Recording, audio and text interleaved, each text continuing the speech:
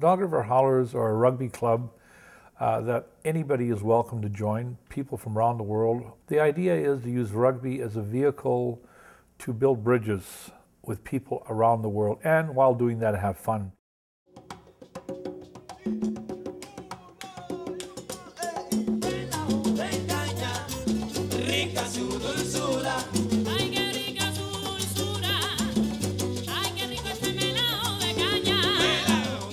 I think this is exemplified last year when 97 of us went to Cuba to have just one of the most amazing experiences anybody could ever have.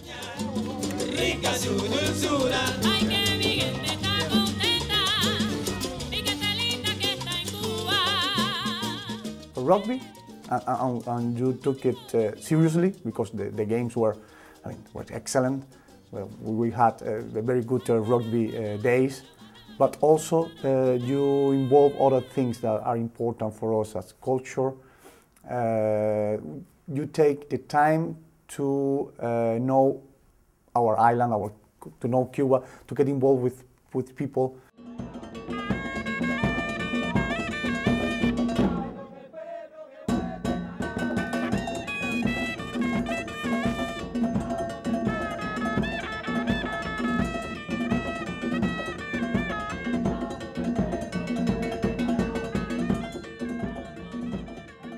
You visit our school, orphanage, and that makes this tour, this Canadian tour, unique. Apart from being the first rugby Canadian team coming to Cuba, playing rugby, apart from that, that was make this tour unique.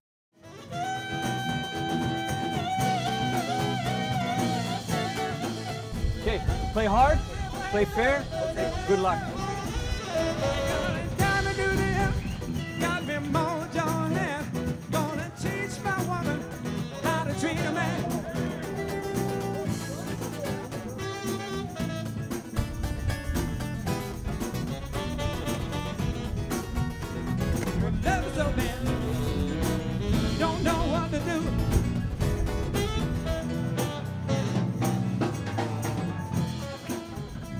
We saw world-renowned jazz artist Jesus Fuentes play with our local great Juno Award-winning Jack Semple in a jazz concert.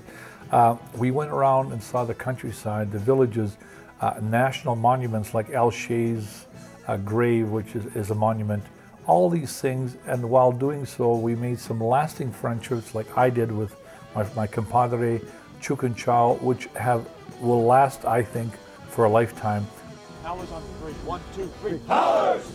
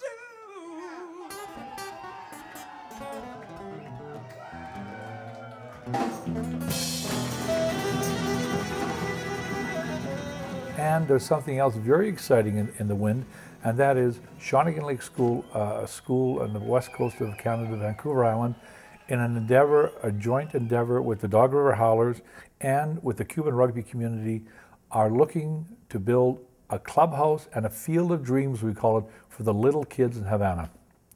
That's why I say, and as our motto is, it's more than a game, it's a way of life.